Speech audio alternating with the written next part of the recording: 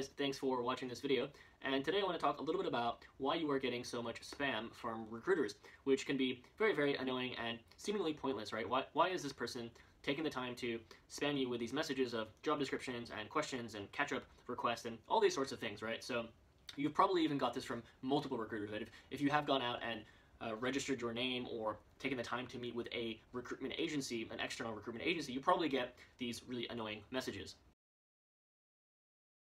So the very, very simple answer is it goes back to the incentives, right? So how are recruiters incentivized? And in a perfect world, recruiters would be incentivized by providing a really good experience to a job seeker and helping them find the best jobs and treating them politely and giving them feedback and all these sorts of things. But unfortunately, that's not how the world works, and it's not really their fault. It comes down to the system, and many recruitment companies are incentivized by the wrong things. So what do I mean by that?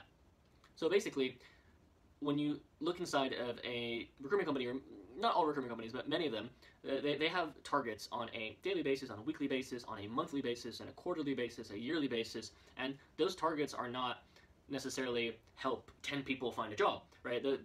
That's not necessarily the immediate goal. That's a goal in 3 months or 6 months, but on a day-to-day basis, that's not the incentive. So what is it? So the incentive is how many emails can you send, how many phone calls can you make, and how many resumes can you get out the door.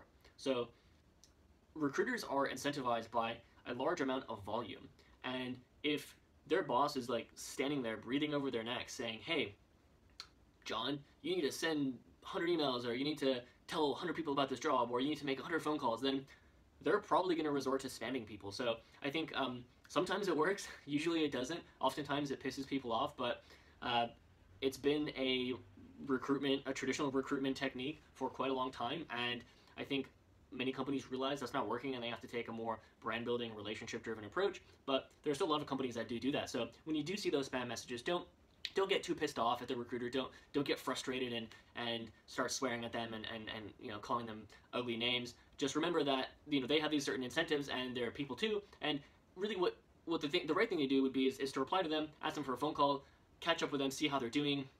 Maybe there is a job opportunity that they could provide, or just politely tell them, sorry, John, I'm not interested in this job right now, but thanks for getting in touch, and I will let you know if I'm looking for jobs in the future. So hope this was slightly helpful, or at least help clarify some of the reasons you're getting these spam messages, and hopefully it's not too mysterious for you anymore. So thanks for watching this video, and I will see you guys next time.